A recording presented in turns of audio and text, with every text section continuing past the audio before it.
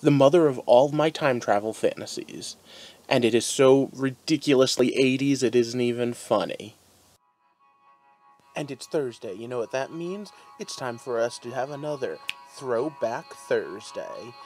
And we're gonna go back in time, throw up that celebration, because Heart of the Stories we tell, and me, Rob the host, is going to take us back to a quick nostalgic look and see how a story was that might be a little bit on the older side. So celebrate your week almost being over as we look at Back to the Future. That's right, we're going back in time. Boom, boom, dun, dun, dun. And the music definitely played a big part, but so did the writing and the acting. The entire trilogy, starting with Back to the Future 1, which is probably the most classic of them, but going through the entire trilogy, just gave us this amazing story. One that I don't think could easily be duplicated today, because it was just the right mix of nostalgia, plus a little bit of movie magic that we've grown too accustomed to nowadays. It gave us a look into the past and the future, and as I sit here, I wonder, is there any way they could have gotten 2015 right? I mean, seriously, we had sci-fi stuff that there's no way I would have guessed at in 1985. Supercomputers in our pockets, amazing leaps of the internet. I don't even think I knew the word internet in 1985. And here I am, putting on a show in 2017 on it. And I've been doing it for a year and a half, so not too far from 2015. Of course, the big thing they got wrong was this. It is the year 2000, but where are the flying cars? I was promised flying cars. I don't see any flying cars. Why? But I guess that is both the blessing and the curse of all speculative fiction, from Star Trek to The Time Machine. But let's get started and throw this up there. So once again, it's stop, spoiler time. And we're going to go back and start right at the beginning, the elements of fiction. And the first element we normally talk about is the setting.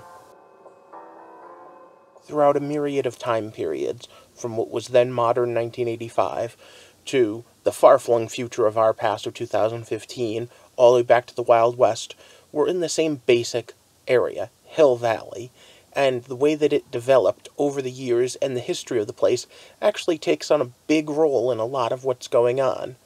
Overall, though, the setting is Hill Valley throughout time. So let's jump in and handle the characters next. And of course, anyone that's heard anything about the series knows that that's Marty, and that's Doc Brown. But there's actually a whole list of supporting cast members that deserve to be given a little bit of credit here, too. Now, Doc and Marty definitely are the main characters. They're the eccentric scientist and that kid that gets caught up in the middle of all this.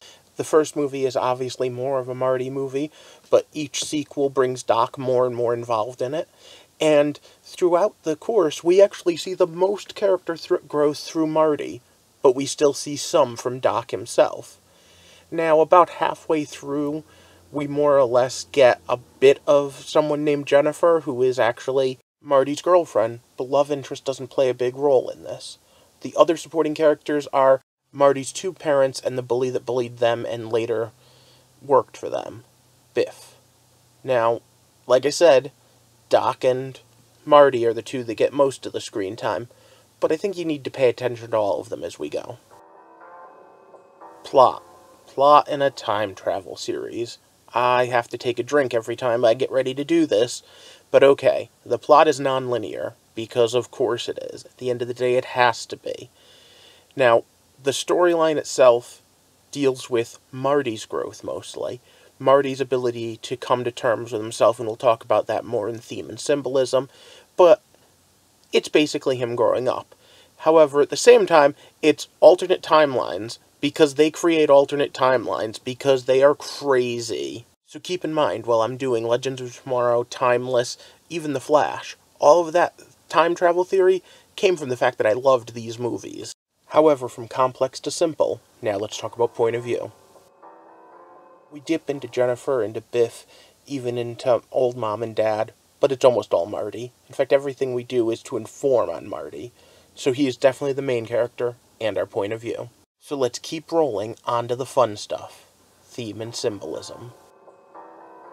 Let's start at its most basic level. What is a DeLorean? A DeLorean is a failed experiment when it comes to how to make cars, what to make cars out of, and is pretty much seen as the laughingstock of cars. So, Doc Brown made his time machine out of a DeLorean. You know, Doc Brown, the guy who gets laughed at, the guy whose concepts don't work, the guy who... I mean, the DeLorean pretty much says it all, right there on the tin. And then there's all the basic time travel stuff. Just the, what would you do with time travel? The little hints here and there. And of course, as far as symbolism goes, how could we forget the Oedipus complex? That entire first movie, the whole thing with his mom getting a crush on him having to set his parents up, the entire thing just boom. Now I could go into music and all sorts of other things, but you know what I really want to do? I want to touch on the big one, the one I said I would, growing up. Marty McFly starts off very mature, and at every episode of the movies, every installment gets a little more adult. And the biggest way you can see that is when he gets called a chicken. Because, see, Marty has something to prove. Marty needs to be the coolest. Marty needs to be the one on top. Marty can't stand the idea that someone would look down on him or someone would call him a name, especially impugning his honor, impugning his courage by calling him chicken. And in all three movies we see it. He gets in trouble because he gets called chicken. And that scene right there is from the third one, when a cowboy is calling him out to shoot. Because, what are you? Chicken? The Marty that got injured because he raced his car because someone called him chicken. The Marty that gets into fights all the time for calling him chicken. Backs down. He uses his head. He doesn't let himself get baited. He grows up. And that, in a nutshell, is Back to the Future. Learning that your parents did things that they weren't happy with. You're going to do things that you're not happy with. And at the end of the day, you just got to be a grown-up and go with it.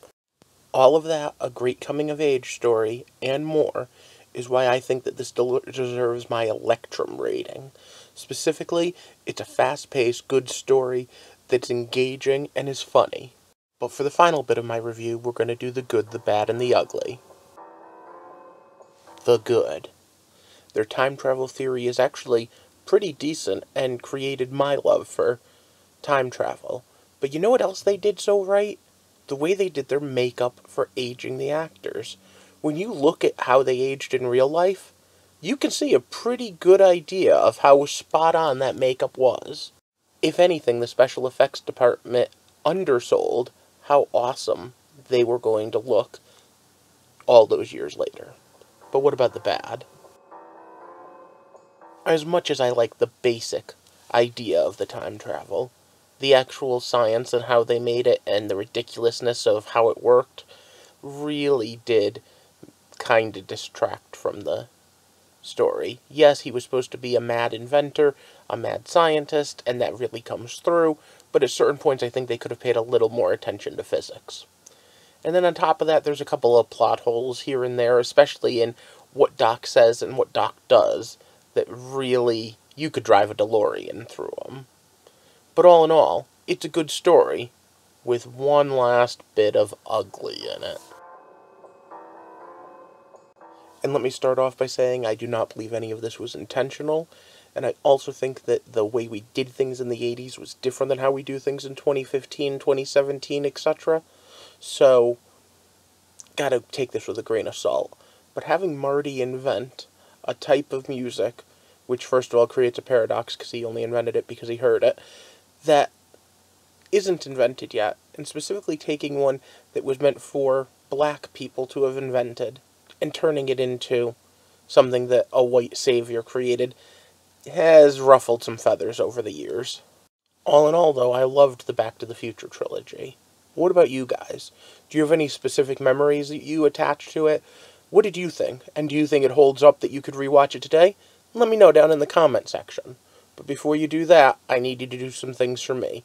Like and share this video if you enjoyed it, and of course hit that subscribe button in order to get more of my Throwback Thursdays and more of my insane ramblings on stories. Because I'm trying to build a community here, one that's gonna let me talk about, but also listen to your opinions on, all the stories we tell. because I want to get down to the nitty-gritty. I want to find out why and how we tell these stories, as a thought experiment as I'm writing my own. I hope you have a good night, and thank you for walking with me through the heart of the stories we tell.